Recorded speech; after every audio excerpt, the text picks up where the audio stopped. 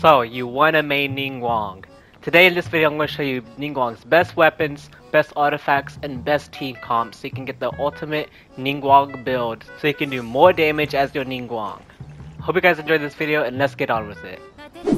I'm assuming that you know who Ningguang is if you're watching this video, but for those who don't, Ningguang is a Geo Catalyst user and is a 4-star character in Genshin Impact. And she is the protector of Liyue in the story of Genshin. Now let's take a look at her talents and give a quick overview of what she does. So a normal attack does geo damage. It falls off 2 crystals at the enemies. And each time you hit with a normal attack, you get a Star Jade.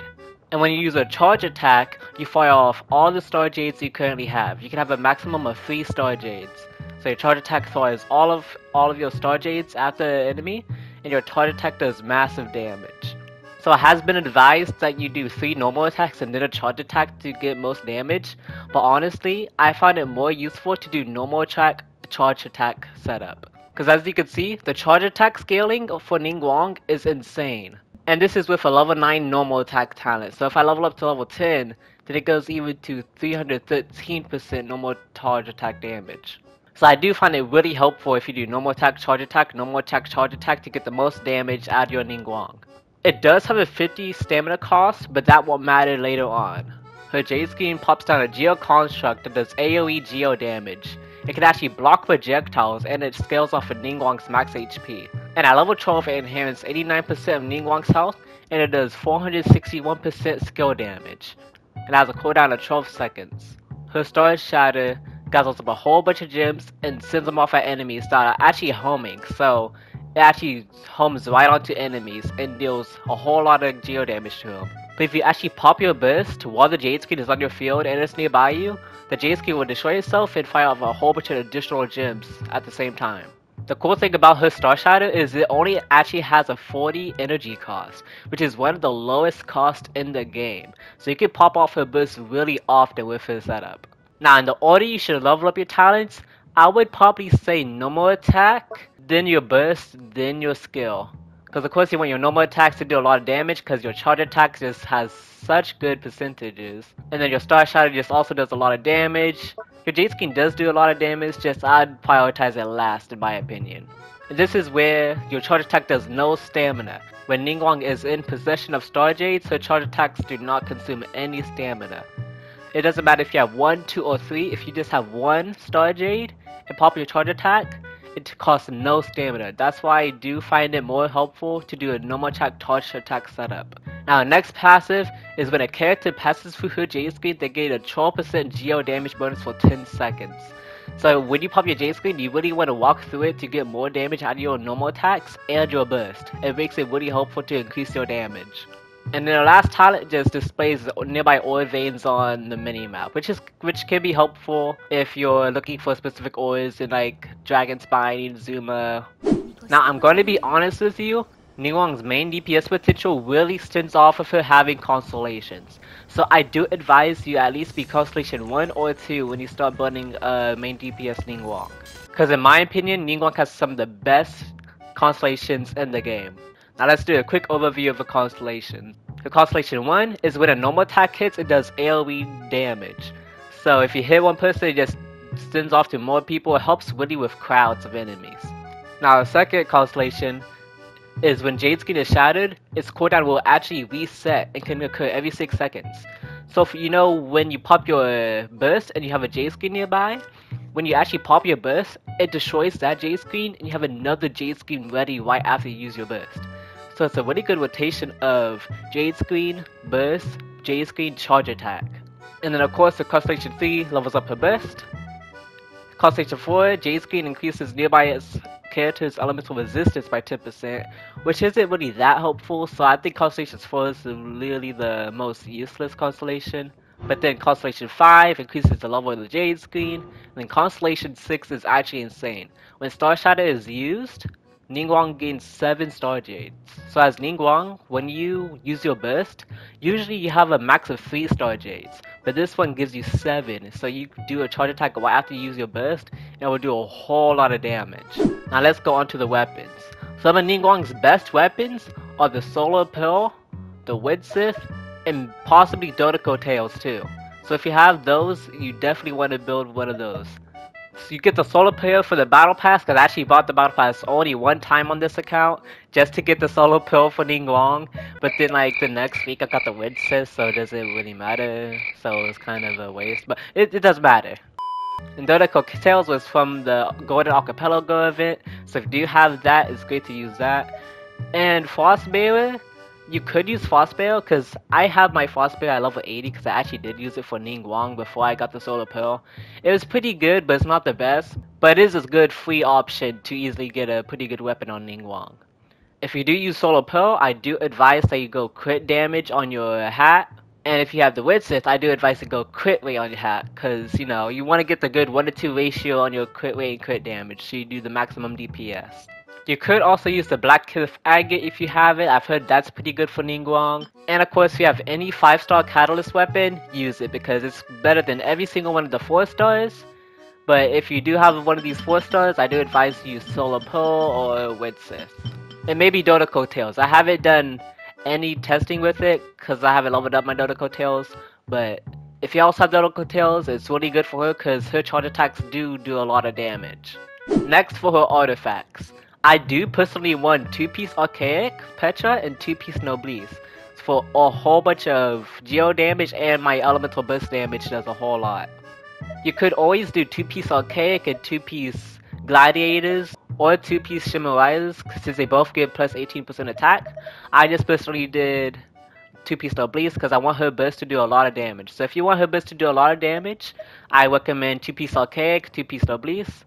If you would just want to do normal attacks and charge attacks a lot, then I recommend 2-piece Archaic and 2-piece Gladiator or Shimmerias.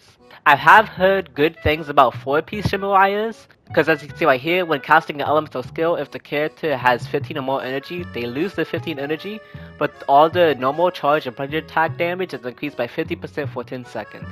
I heard some pretty good things about this artifact set, but I personally have never tried it because I don't have any good artifacts for that set yet. If you want to play it safe, you can just go ahead and do the 2-piece Archaic and 2-piece Noblesse, or 2-piece Archaic and 2-piece Shimmerias. Or Glad. And of course, since it's a DPS character, you want to go for crit rate, crit damage, attack, and energy recharge could be pretty good on Ningguang, but you don't really need it since her elemental burst only costs 40 energy. And then of course on the sands, you want attack percentage, because you don't need that much energy recharge, and elemental mastery doesn't really matter on Ningguang. And of course for the goblet, you want geo damage bonus. And then of course, for the circlet, you want either crit rate or crit damage, depending on what your ratio is currently at. Oh yeah, and don't look at the 4-star artifact. By the way, I have not gotten a good crit damage 5-star piece yet for my Archaic Petra, which kinda sucks, but it is what it is. Now the team setups you want to use for Ningguang. If you have Ningguang and Zhongli, you have to use them together. They are the best combo. They give the Geo affinity, and Ningguang is really squishy, so for Zhongli's shield to protect her a whole lot is really helpful. And then on top of that, Zhongli's burst is just really good. Does a whole lot of geo damage and stuns them, so you can start prepping your Jade Screens after you use your burst on Zhongli. And also, if your Zhongli passes through the Jade Screen and get a 12% geo damage bonus, then uses his burst, you get 12% more damage on your burst from Zhongli, which is really helpful. And now honestly, the other 2 slots on the team for Ningguang can literally be interchangeable with whoever you want.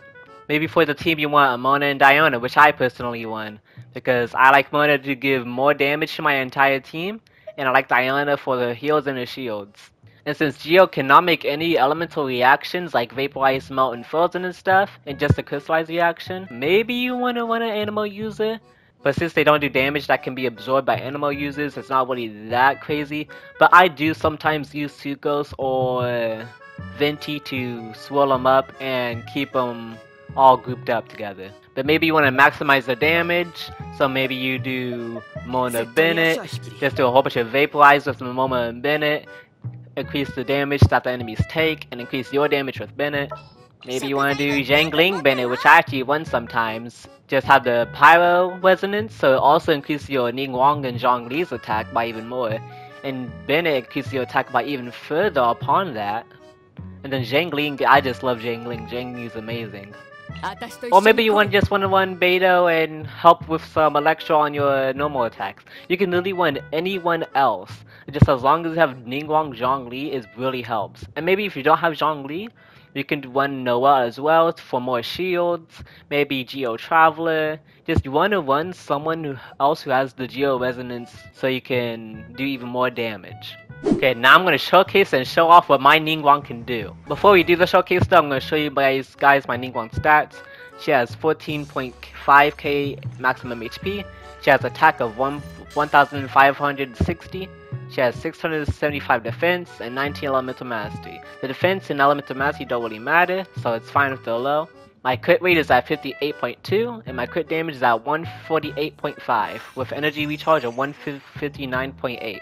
And she also has 85.6% geo damage bonus. Alright, let's get on with the showcase. Okay, I'm gonna be fighting Stormtail. I'm first gonna do a showcase with Bennett, and I'm gonna fight some other enemies without Bennett, because I know Bennett is really just OP and increases every single person's damage by a whole lot. So, I'm gonna do some fights without Bennett and some fights with Bennett to really show you off how much Ningguang can actually do. Okay, Stormtail is down. Pop to Bennett, Mona, and then go in. And he's dead. I didn't even get a pop off my second Jade screen before he died. Ningguang does so much damage. Okay, now we're gonna fight Chad, but this time I'm taking off Bennett. I'm just gonna put on my usual Diona, and then we're gonna see how she goes. So first, I'm gonna pop the Zhongli shield. Pop the Jade screen. Get the burst. And look at him. Look at him! He's already in his other phase. Nice to have it popped off by 7-star Jades. Pop off the 7-star Jades. I've used Zhongli to shield up.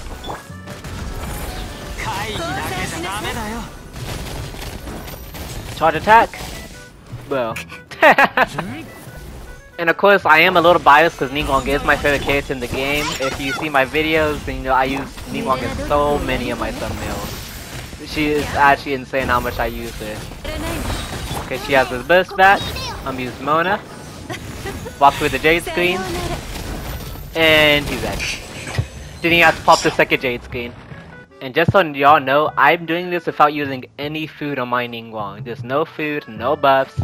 Only the team that I'm using right now.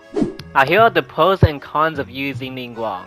Of course the pros, she looks good, she's fun, she does a lot of damage, she's really good at AoE because of the Jade screen, her Star Shatter knocks people back and interrupts animations, her charge attack does a lot of damage, but the cons of using Ningguang, she really does require Constellations to make her a viable main DPS character. She's a Geo character, so she can't proc any Vaporize, Melt, Superconduct, or Freeze. And lastly, the Geo constructs in Genshin are just not that, are just really finicky, because if they interact with a boss just a little bit, they'll break themselves, and you can't use them during Ocean Edge. It's hard to use during like Ashtaha because he's so big, so if your Jade Scheme gets like in his hitbox, it will automatically destroy itself. So maybe in the future, if they do make those changes so our Geo constructs don't do that, it'll make it way better. And that's pretty much all for this day's video. I hope you guys enjoyed, and I hope this inspired you to build your Ningguang. She's really the most fun character I played in Genshin Impact, and she's really good at doing massive Geo damage. Hope you enjoyed the guide. Hope this helped you make some decisions on what weapons to use, what artifacts to use, and what talents to level up. I'm gonna go have fun playing Ningguang now, doing my daily commissions, so I'll see you guys in the next video. Bye bye.